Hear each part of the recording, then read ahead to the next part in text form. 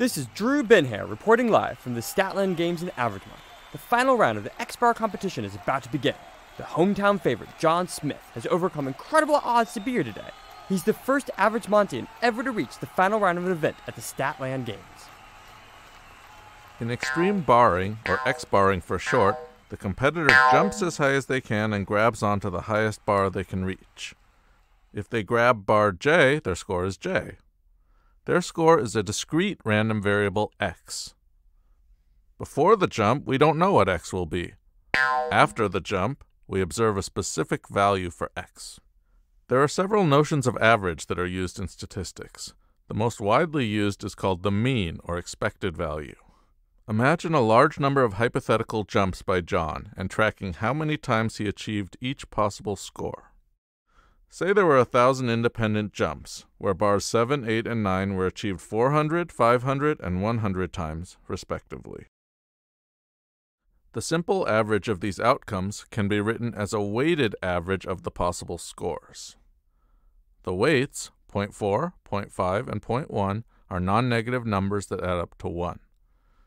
Each score is weighted based on the fraction of time it occurred in the sample. In general, the expected value of a discrete random variable x is the sum of possible values times the probabilities of those values. E of x equals the sum over x of x times the probability that big X equals little x. Each possible value of x gets weighted according to its probability. John, how did you get where you are today?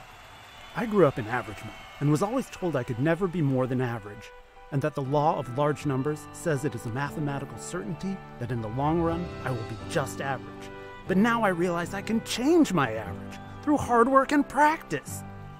The sample mean x-bar of random variables x1 through xn is their simple average, the sum of xj's divided by n. The law of large numbers says that for independent random variables, all from the same distribution with mean mu, the sample mean converges to the theoretical mean mu, with probability 1. But John is right that this does not preclude him from improving over time. His x-barring outcomes may be dependent, and may have distributions that change with time. And here's the jump. Amazing! John has set the new world record in X-barring! We can also think about the expected value of a continuous random variable through an x-barring example. Let y be the highest point John reaches on a jump. We can think of x as a discretized version of y.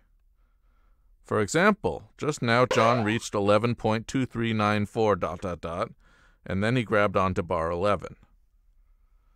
If we imagine more and more bars being filled in, the discrete random variable measuring which bar was reached becomes a better and better approximation to the continuous random variable measuring the height that John reached. It then makes sense to define the expected value of a continuous random variable y as the integral of y times the probability density function of y, from -infinity to infinity. This is analogous to the expected value of a discrete random variable, with an integral in place of a sum and a PDF in place of a probability. And now for my personal favorite event in the Statland Games, the ski loop. Lyra Lupski from Continuopolis, one of the greatest ski loopers of all time, is getting ready to begin. Here she goes! It's always amazing to watch Lyra Lupski ski loop. In ski looping, the competitor skis down a mountain and then 360 degrees through a loop and then straight through to the finish line. Let t1 be the time it takes to reach the loop, and t2 be the additional time needed to reach the finish line. So the overall time is t equals t1 plus t2. Lyra, that was amazing! How do you manage to continually exceed expectations? I focus on the fundamentals. I make sure to get off to a good start when reaching the loop, since that is highly correlated with how quickly I can ski the loop. Colin, so how did Lyra Lupski do compared to what we expected based on her past performances?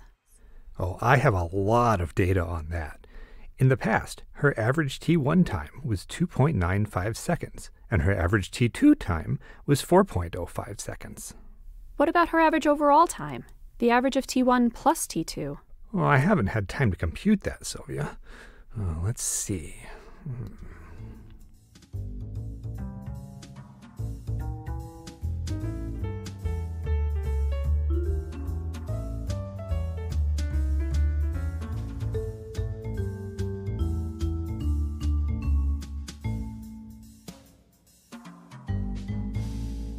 Oh, Colin, you don't need to do all those tedious calculations.